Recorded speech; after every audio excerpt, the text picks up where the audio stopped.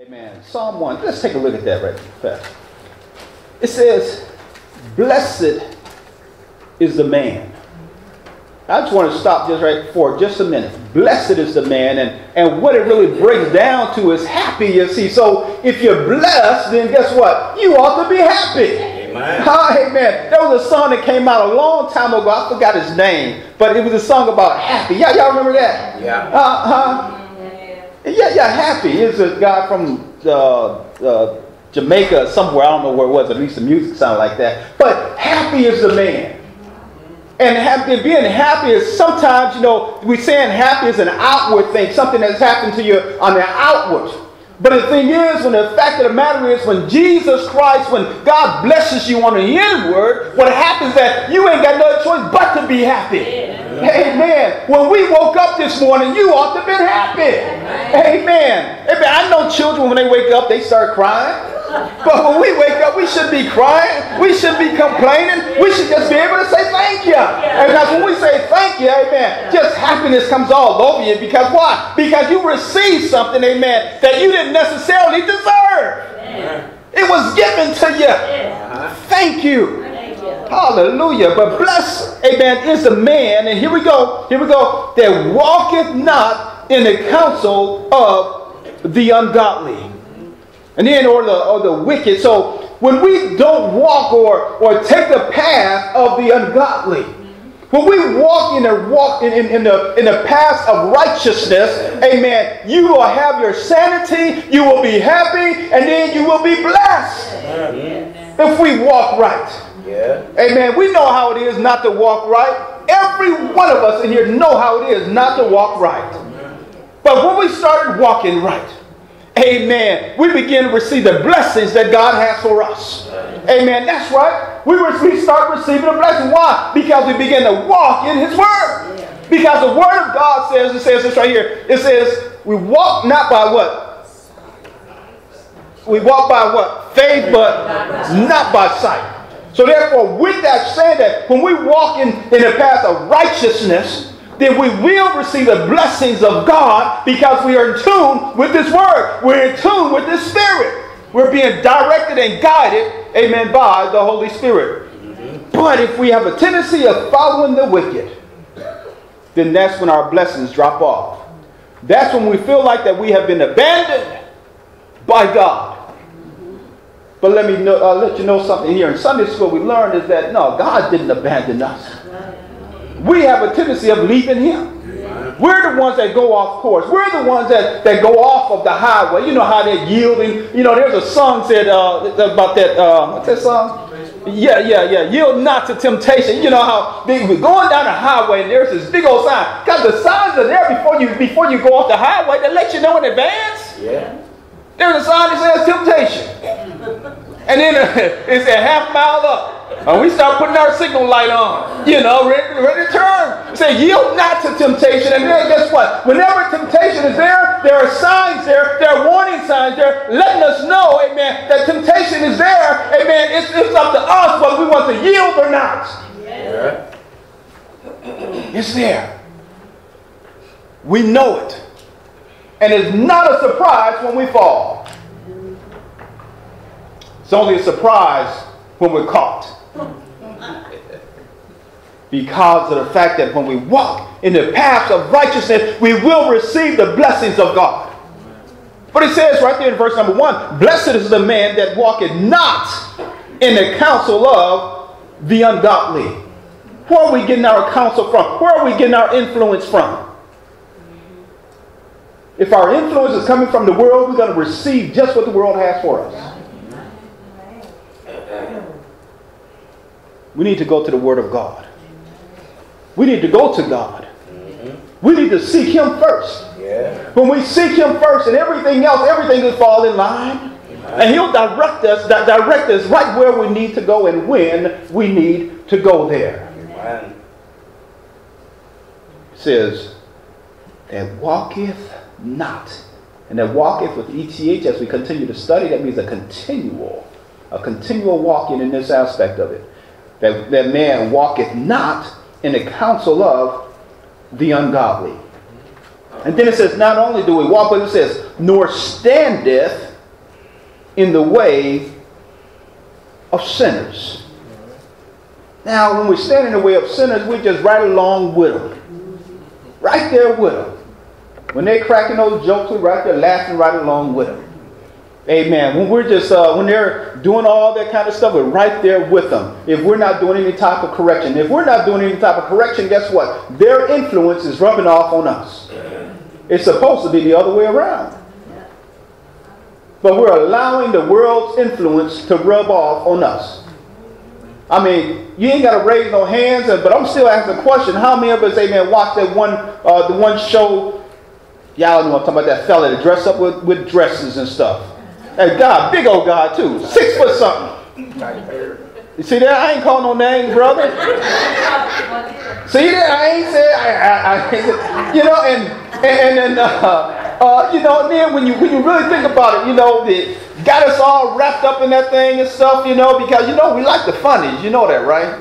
And so, you know, got us wrapped up in there, and then all of a sudden, you know, it seemed like it's nothing. After all, Flip Wilson did it, right?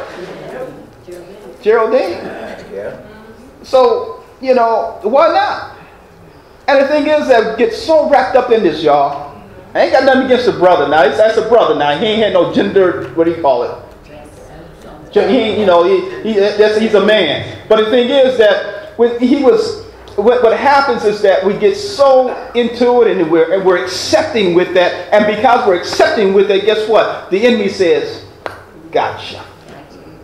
Gotcha. Now that you have accepted that, I'm going to put something else out there. And you can't talk against it because you've accepted this. And that's what it is. It's that standing with the wicked and walking in the ungodly's path or walking with them. And that's what all that is doing, y'all. I know that's not the only thing. That's my pick on thing. You see? But the thing is that that's what happens, and we're allowing that to come in our homes and in our lives. And then when our children start growing up, the kids start growing up, they say, what do you want to dress up for Halloween as? I want to be Medea. What are you going to tell them that? Look, boy, you can't put on no dress. Why not? You know, we already wearing the earrings. Yeah. Now all we got to do is put on the dress. We almost completed the cycle there. Because the earring became acceptable at first. Y'all remember that? One earring was okay for the man. Y'all remember that, right? Then we took it to the babies.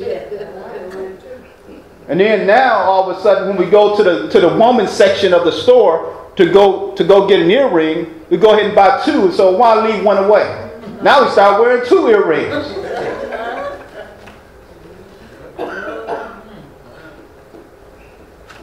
That's what happens. I mean, look, I remember when I was younger, yes. My mother had those little earrings that clasps. Y'all remember those? And put them on your ear, they hurt too. I said, what you know about that? So the thing is that we got to teach our children, our little boys, and everything, right? Teach them to grow up to be cowboys, you know. But the thing is, look, the Bible tells us, because if we don't teach them, the world will.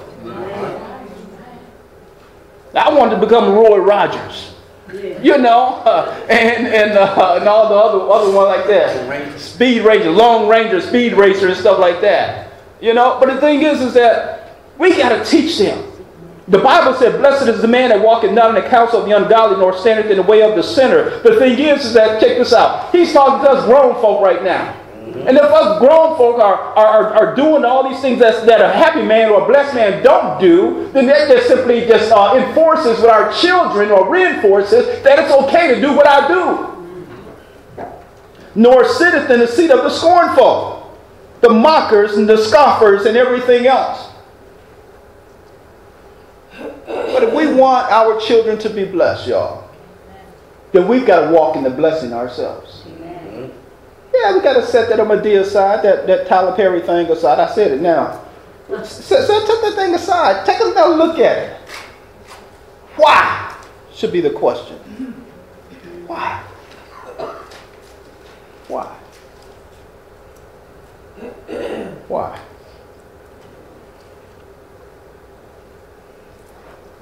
Bible says, but that blessed man, if you want to be blessed, your delight is in the law of the Lord. And in his law, meditates,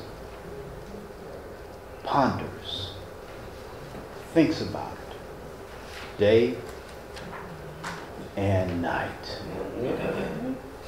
You ever taken a scripture and it may have applied to your situation?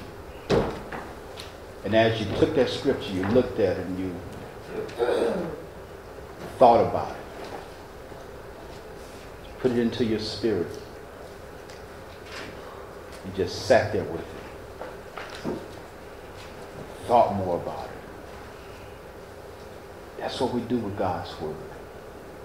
Study God's Word. It's not like a book, a novel, or something like that where we read something, we set it aside and go to something else. But when we get into God's Word and we take a little chunk of it and then we digest it, just let it stay in there, and we just simply just work on that. And then until it becomes part of us. And then we start walking in it. That's what a blessed man does. He's taking the law of God, the Word of God, and he eats it. As a matter of fact, the Bible says, eat the whole roll. Take the whole thing. Just take it and receive it. Sometimes as we take it, it's like medicine, and it doesn't taste good at first. But it's good for us. I saw Sonia, what y'all put out there, castor oil and Carter's liver pills. My mother sent me to the store to Fred Montesi back in high school, and went over there and came and went into the store at Fred Montesi over there on Madison, I think it was, and a fellow asked me what was I looking for. I was talking about looking for some cut the lips pills. What? That's what he said. He said, what? I said, cut the little pills. That's the way my mother said it. So I said it. And after he said, oh, I know you're talking about it. He told me, and I read it finally. Carter's little pills. I'm like saying, I said, from now on, I'm going to make sure I know what I'm ordering or what I'm getting, before I listen to somebody, But all the medicines that's out there, it may not taste good for us, but it'll be good for us. Word of God, we take it, eat it. And if it's not sitting right, that's okay, because it's fixing us. We need it. It's medicine. Then we'll be able to go on. Why? Because we're blessed. We'll know it. The Bible here is what we ought to be meditating on, and our desire should be for the Word of God. And when it's like that, then when our children are around, they'll see us with the Word of God. They'll see us with a lamp just on the Word of God. They'll see us in a prayer stance, whether laying down, sitting down, kneeling, or whatever, but they know that we're talking to the Lord. You see, that's what our children need to see from the parents. You see, they need to see that, and when they see it, then they begin to have some type of respect for the Word of God. Some type of respect for, amen, God. Because they're learning, we're teaching them. So the Bible tells us to do that, to teach them while we're doing it. We're not all going to do it the same way. But as children look and watch us, and they're going to get something from it. Our grandchildren know when we sit down at the table, they know that they ain't supposed to eat until we pray. They know that, and then they know that it ends in amen. So we got to teach them just the small things, and as they come up, so they would remember and that they would know. So we need to leave something for our children. It ain't always got to be no money and all that kind of stuff. Got money, might as well start spending it now. They sure going to do it for you. But the thing is that we need to leave them something that can, carry them on. But he says this, and he shall be like a tree If we meditate on God's word, receive God's word, allow it to just get into our heart and just settle in there. Just like, we get food and it's settled, and then after we eat that food, we say, somebody said that there. It's settled in the right place. We say, look, we say that was good. We say, we say a lot of stuff, you know what I mean?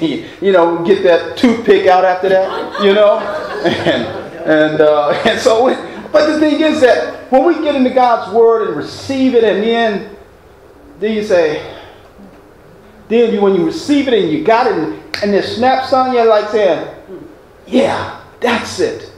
And then you're raring for more of it.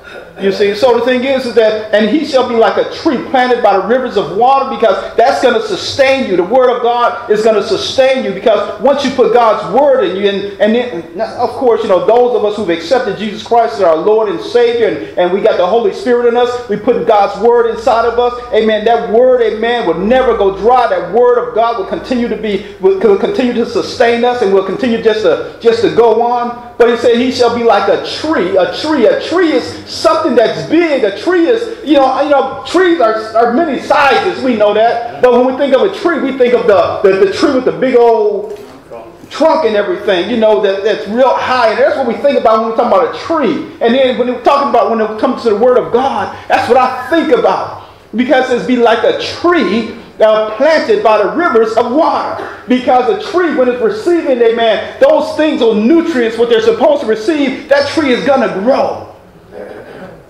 And it's telling us that we should be like it when we meditate on God's word. We'll be like a tree that's going to grow. It says that bringeth forth his fruit in his season, and his leaf also shall not wither, and whatsoever he doeth shall prosper. Because whatever you do for the Lord is going to be blessed. Why? It's going to be blessed. Why? Because you are blessed. The Bible said it right here. Blessed is the man, amen, that stays on the path of righteousness, that stays right. Blessed is that man that don't follow wickedness. Blessed is that man that don't sit down with those who ain't saved, that those who are in sin. Blessed is that man that meditate on God's word. Happy is that man. Oh boy, I tell you what, I am happy in Jesus. Y'all say you sure don't look like it though.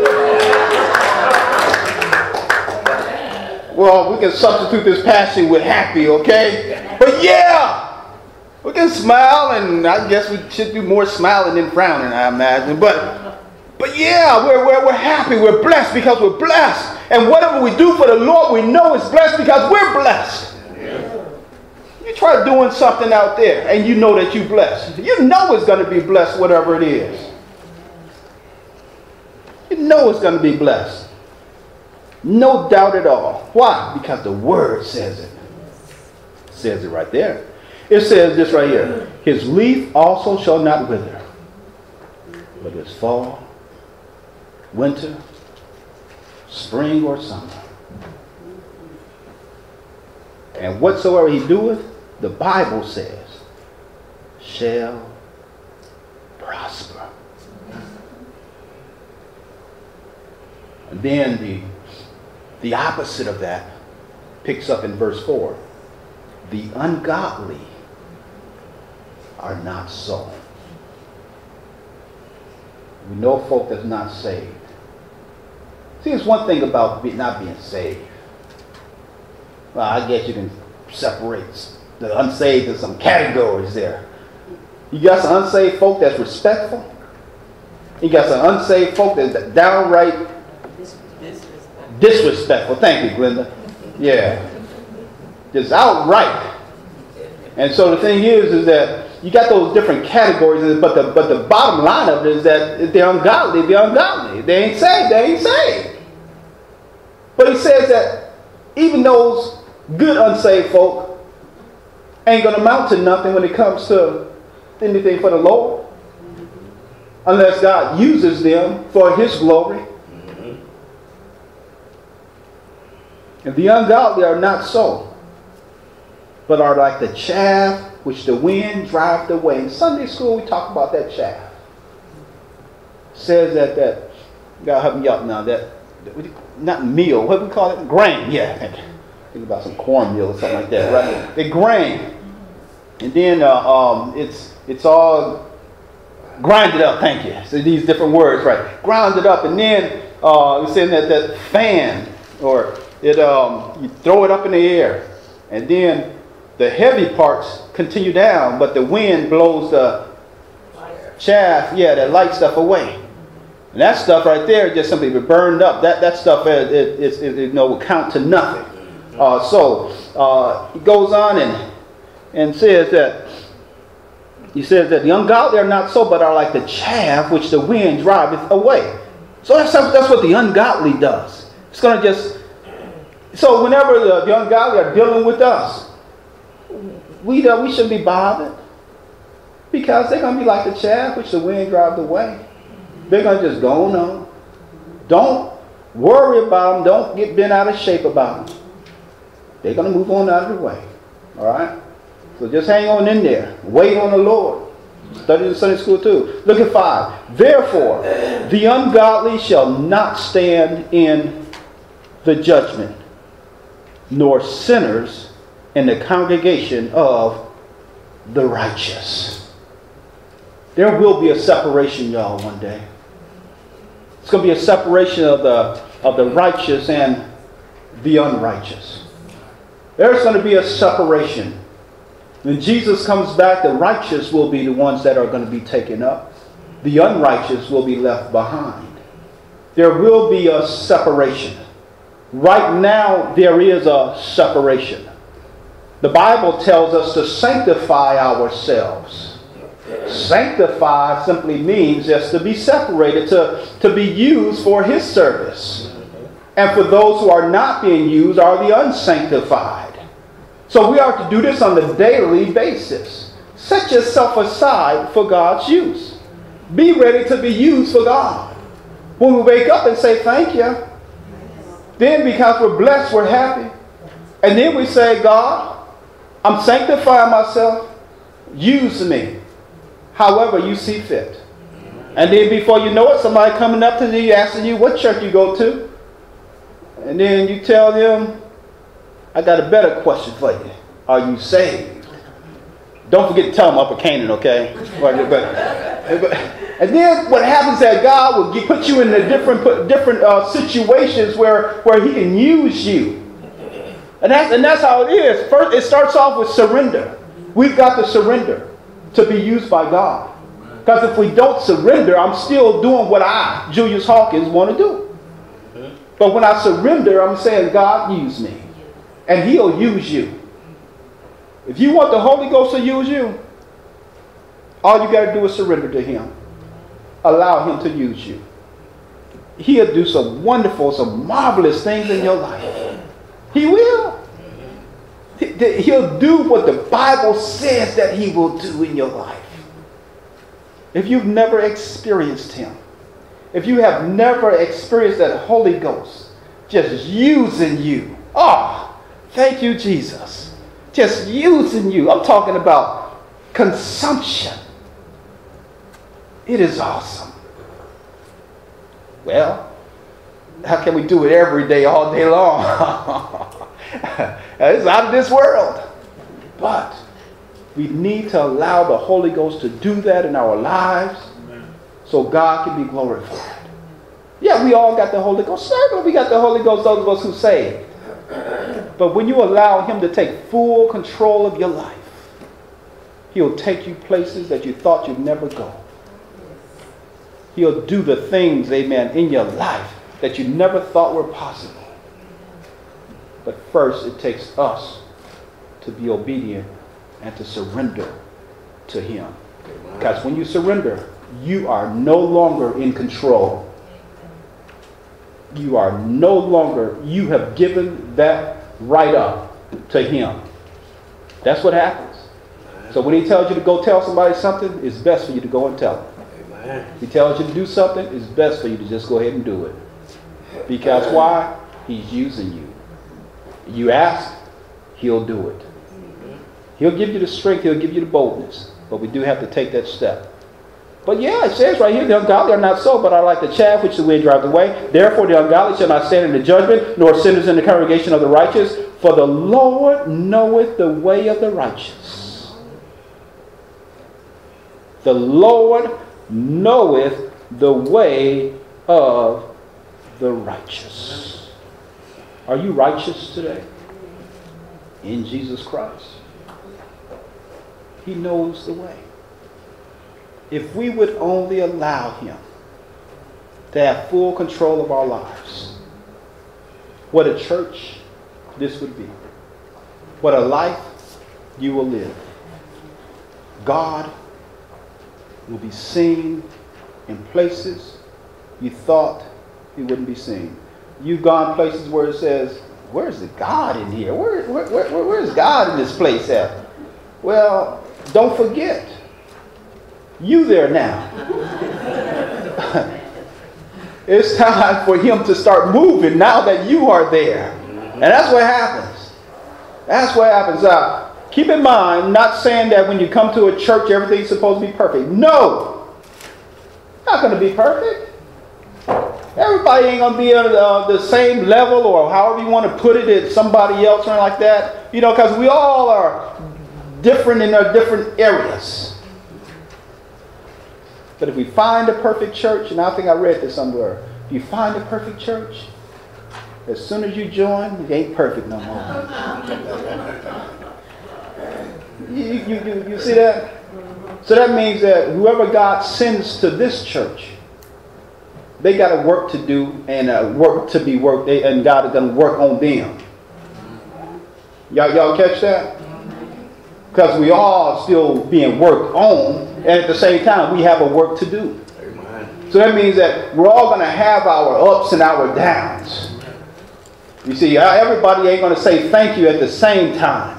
I'm going to say thank you when they hit me. And you know how you say hit me? And I'm not talking about James Brown, okay? He said this. Okay, here, look. It says, for the Lord knoweth the way of the righteous. Look at the other part. But the way of the ungodly, what shall happen?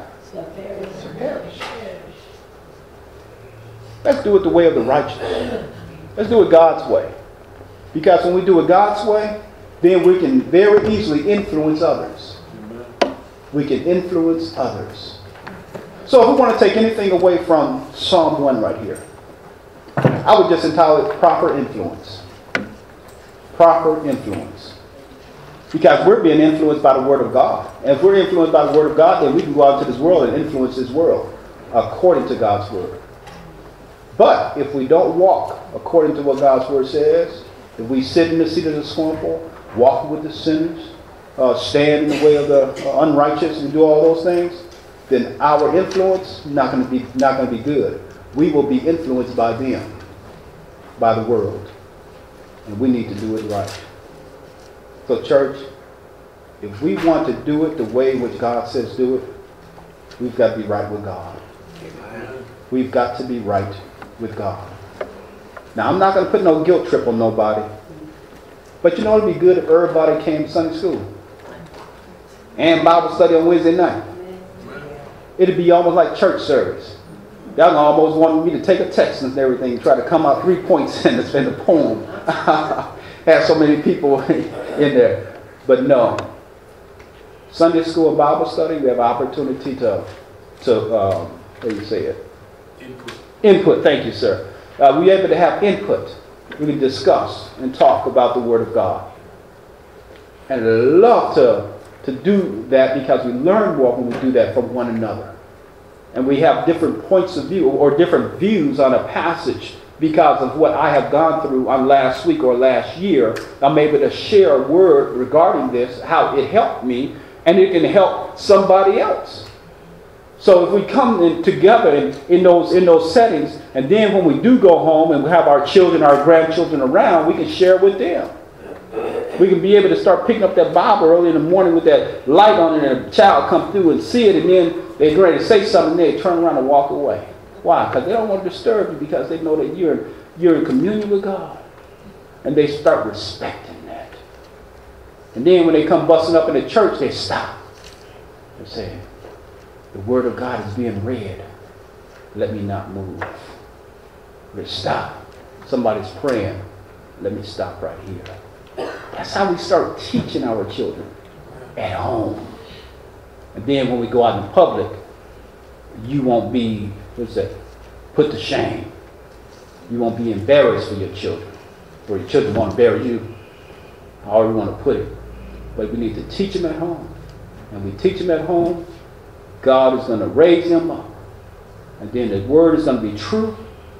We train our children at home. Train them up in the way in which they should go. Because one day they're going to leave. They're going to go away from home. Maybe they get out there in the world. But the training is in them. And they will be back. God bless you, saints. Amen. The door of the church is open. Let us stand.